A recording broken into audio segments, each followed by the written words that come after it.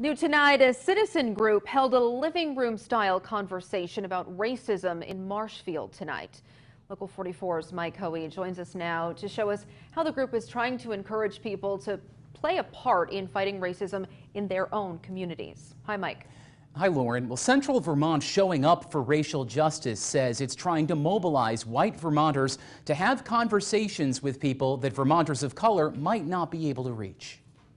Hannah Billion of East Montpelier recently moved back to Vermont after being away for a decade. She feels racial justice is one of the most important issues of our time. And in my life, and I feel as though if you're not intentionally fracturing white supremacy, you are perpetuating it. Central Vermont Showing Up for Racial Justice has been working to help people avoid perpetuating it for several years now. The group held a practice session in Marshfield Wednesday evening to learn ways to interrupt incidents of racial bias. It's an important skill because, as a presenter told us, a lot of white people simply aren't comfortable talking about race at all. We live in a society that has taught us for a long time to pretend to be race blind and gender blind, and it's only gotten us so far. It hasn't worked in a lot of ways. Aaron Marcus provided a working definition of racism as racial prejudice combined with a power dynamic. Our society encourages us to be conflict averse and avoid having conversations that are really difficult like this and just let things go, and sometimes that can be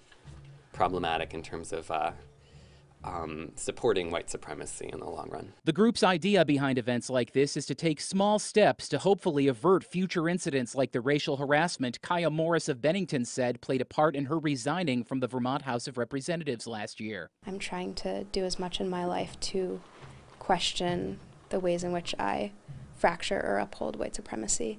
And so I've been wanting to come out here for a couple of months and join these conversations. Showing Up for Racial Justice is a nationwide group with several other local chapters across our region. And if you click on this story tonight on our website, mychamplainvalley.com, you'll find a link to contact information for each chapter. Live in the studio, Mike Hoey, Local 44 News.